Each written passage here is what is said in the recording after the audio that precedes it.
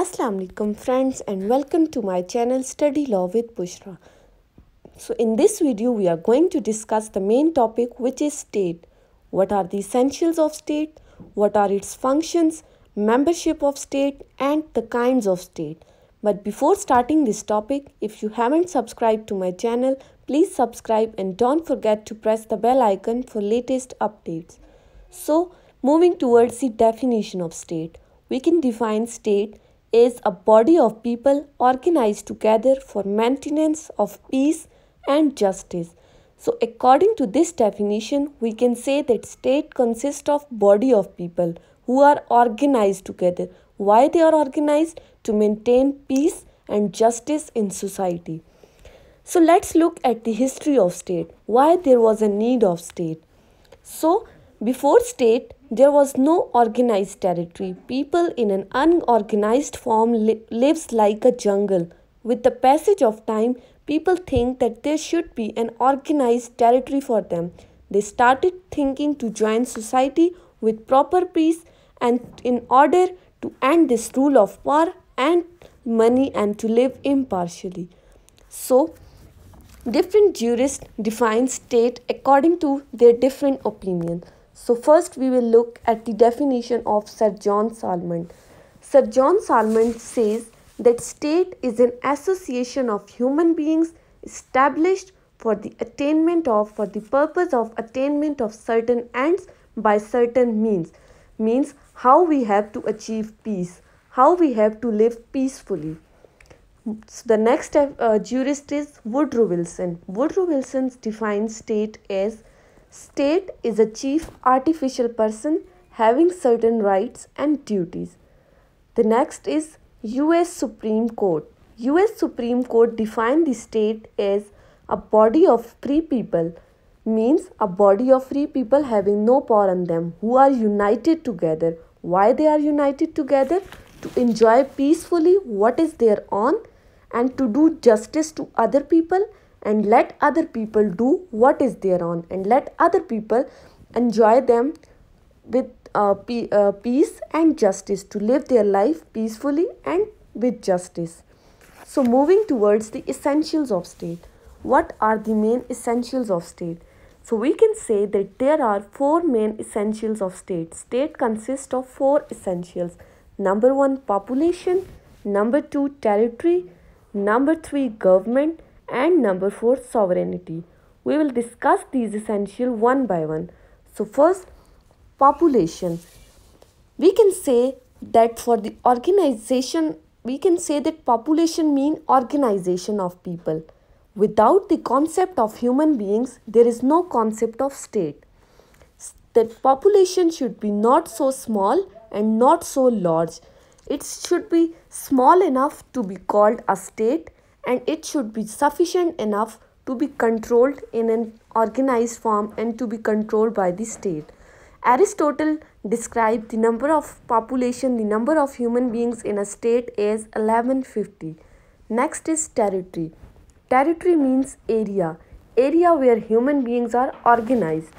The area should be not too small and not too large. It should be sufficient enough. It should be sufficient area means if there would be no area, then how people will live in an organized form. And the area consists of land, water and air space in them. Next is government. Government is the main element of state. Government is required for controlling the population and area because state is organized for peace and orders, rules and regulations. That rules and regulations are always made by the government. So we can say that state is made by the government. Government has three main essentials. Government has three main pillars. Number 1, legislation. Number 2, executive. And number 3, judiciary. Legislation means law-making authority. In government, the legislative authority is parliament. Next is executive.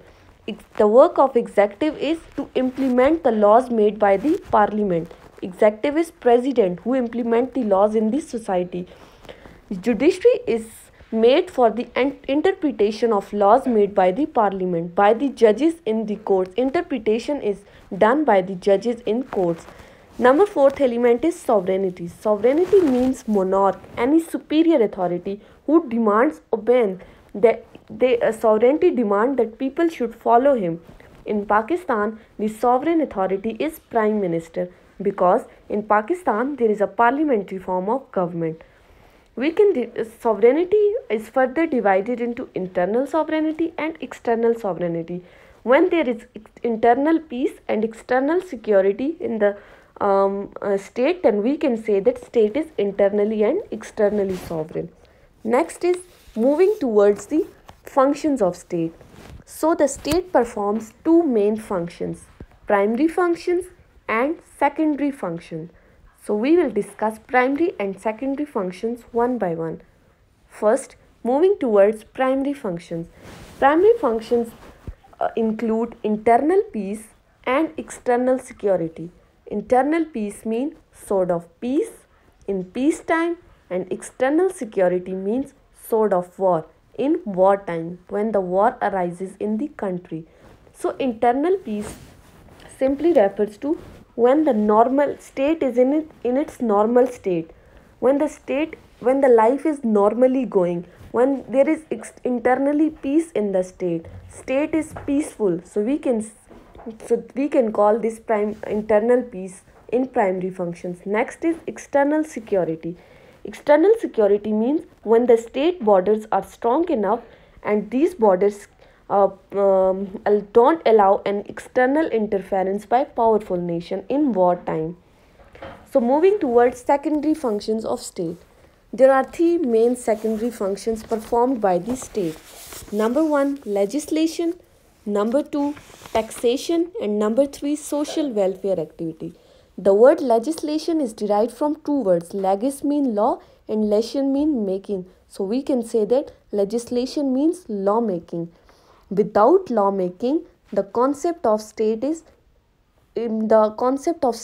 impossible. The internal peace in the state is impossible. Without legislation, state cannot be internally peaceful. Next is taxation.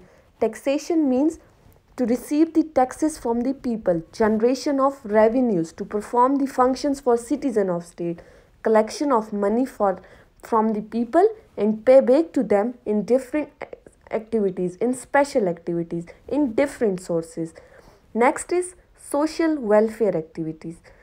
Social welfare activities means the activities which are conducted for the benefit of common citizen, for the advantage of common people of the state. These social welfare activities includes the education, health sector, hospitals, roads and transport. These are included in social welfare activities which are performed by the government. So we can say that secondary functions are rather important than primary functions of the state. How they are important? Because secondary functions and primary functions are interlinked. If the state does not perform his primary functions, then we can say that state can't be called a state, a powerful state, a peaceful state. So this is all about functions of state. The next topic is membership of state. A person can be a member of state in two ways. How they become the member of state? Number 1, by citizenship, and number 2, by nationality. So first, moving towards the citizenship of the state. Citizenship is the permanent relationship between citizen and state, while nationality is a temporary relationship between nation and state. So according to this, we can say that citizen is a part of state, while national is a part of nation. Citizen is a part of state because it's a permanent relationship between citizen and state. Next is citizenship means that a citizen is a registered member of state, while the national is an unregistered member. If the citizen fulfill all his legal requirements, is fulfilled by the citizen, then citizen has some legal rights on it. Those legal rights include right to cast a vote, right to stand in election. So we can say that citizen can be a national of the states. Means citizen can be a national. Citizenship is a true relationship. True relationship with the state is called citizenship. How you get citizenship? Because you are innate member of that state. That's why you are given citizenship. And we can also say that citizenship is a status of freedom along with so many responsibility. While on the other hand, if a national fulfill all the legal requirements given by the state, then he get the citizenship of the state. Nationality is not a legal relationship between the state. So let's move towards the modes of acquiring nationality. How a person can acquire nationality. Nationality can be acquired in different ways according to Oppenheim, a jurist of jurisprudence. First is by birth, where you have born, the person has been born in any state, it means he get the nationality of that state, like France, UK. So the Arab can't give the nationality to any person. Next is by naturalization. So by naturalization, the person becomes the national of the state if the person get married to the other person living in that state. It means he get the nationality of that person, get the nationality of that state. If second is if you are a legitimate child of your father, then you get the nationality of that state. Next is by acquisition of domicile, you get the nationality. Number 4, by appointment of government servant. If you are appointed as a government servant in that state, that means you get the nationality of that state. And by another way of naturalization is by application. Sometimes if you give an application to the government by mentioning the reasons, then you get the nationality of that state. The third main mode is resumption. Means nationality can be acquired by resumption. If you already have the nationality of any state but you lost it, then you can apply for resumption by fulfilling all the requirement of that state. Then your nationality can be resumed. For example, in UK, if you vanishes from UK for a long time period, then your nationalities can be lost. Number 4 is subjugation. When any country is subjugated by any other country, then subjugated members will automatically become the member of conqueror country. Number 5 is annexation. If any state surrender himself and ask to annex it with any other state, then he become the member of that state. For example, Hong Kong of China annexed with England for 40 years. Next is moving towards the loss of nationality. How the nationality of person can be lost. So the nationality of person can be lost by 5 ways. Number 1, release. Number 2, deprivation. Number 3, expiration. Number 4, renunciation. And number 5, substitution. How nationality is lost by release? When you yourself leaves your nationality, then it is called that you are released from your nationality.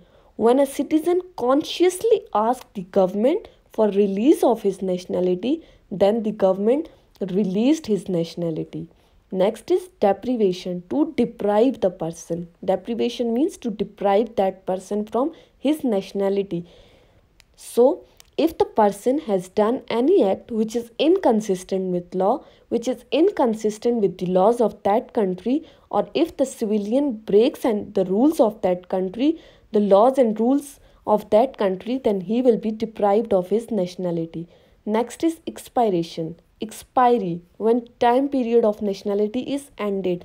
Sometimes nationality is expired. For example, in UK, if any person doesn't come back for more than 3 years back to UK, then his nationality can be expired. In certain situations, nationality ceases due to long residence in any other state.